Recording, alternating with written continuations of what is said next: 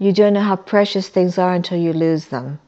While you have them, you take them for granted. Once they're taken away from you, you realize what you've lost. You don't realize it until you lose it.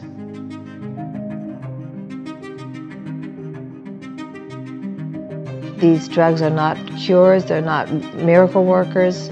They're just going to keep you steady and hopefully keep you out of that stage of not being able to do anything for yourself. That's all they're going to do, nothing else.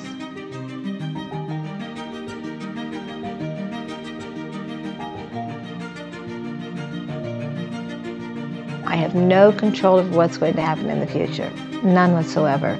There's no sense in wasting precious time worrying about something you have no control over.